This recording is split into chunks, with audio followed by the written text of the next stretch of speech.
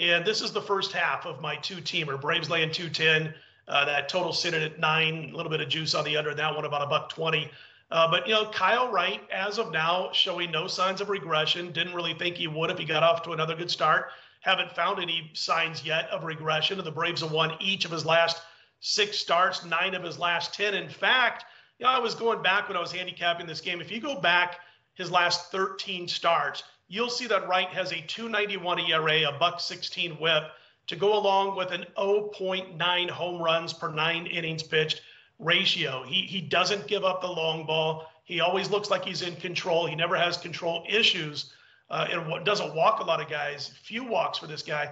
He owns decent hard hit and barrel rate numbers, guys, and he's been fantastic his first 3 times through a batting order. It's kind of funny when I'm looking to play, I've talked about this before, when I'm looking to play a first 5 under or I'm looking to play a first 5 side, I'm looking for a guy to do well his first 2 times through the batting order. This guy, he's phenomenal his first 3 times. So he does tend to stick around a little bit more than a lot of starting pitchers when he starts a game. Arizona's been better of late, but they've been middle of the pack on the road against righties this season. I don't believe they'll score enough runs with Madison Bumgarner on the mound to back him up. He's got a hefty FIP. Hard hit percentage is kind of big, along with a road ERA. Approaching 5, a whip of about $1.50 away from home. His team has won, 7 of their last 26 on the road, including losing all of Bumgarner's last 4 road starts. So, Jeff, I'll toss this one at you. I'm back in the Braves the first half of my two-teamer. Yeah, I have no issue with it. I thought initially maybe taking a shot with under 9 here. I kind of agree with you. I think Atlanta will score most of the runs and Arizona will struggle. Look, I've talked about the word crafty when it comes to Bumgarner. Look, on the road, though, I don't really have much interest, especially against a team in Atlanta who hit lefties well.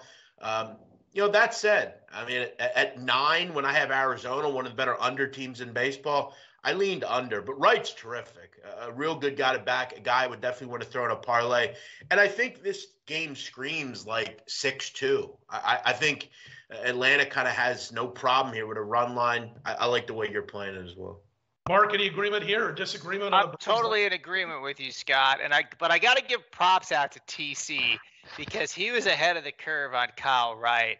And Wright's been tremendous this year. I've got him in the model 14th best pitcher in baseball. He's got a great stuff plus number, 76 percentile stuff plus number. And contrast him with Bumgarner, who's pitched up to the first 3 letters in his last name by my numbers, and he's 132 out of 150 pitchers in baseball. And if you look at his stuff plus number, it's a 17 percentile. And I just want to kind of get into detail about Kyle Wright and how good he's been at home. The last 2 starts, expected triple xERA 1.88, 1.83, median triple xERA 2.441 at home, and then the BaseWinner ERA 2.90. So there's just some really good numbers behind Wright. There's some interesting numbers for Arizona in this game.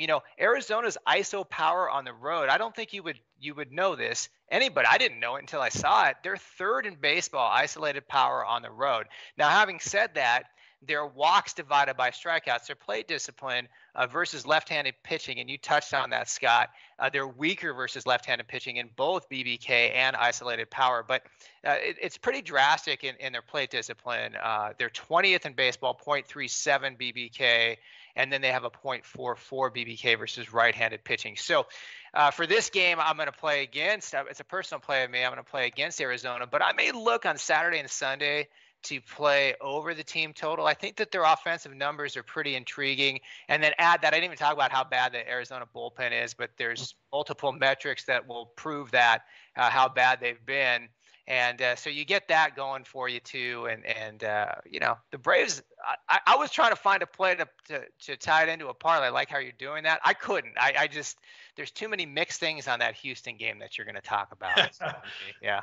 Nice little preview and segue into that. I was just going to say, Mad Bum's a cantankerous old man, which I got no problem with that. I'm an old man too, and I can be a little cantankerous, from time to time. Maybe not swinging my fist at the air when the kids ride by on the sidewalk, but on their bikes. But, Mad Bum's got that in him.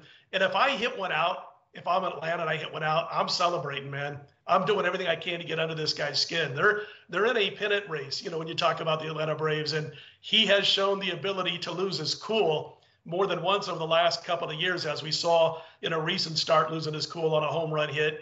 And I think you do everything you can. And, if he's not going to be Bob Gibson, he's not going to beam the next guy up at the plate, and all he's going to do is whine after the game is over. I'm trying to get under his skin a little bit if I get a chance, and the Braves will have that chance.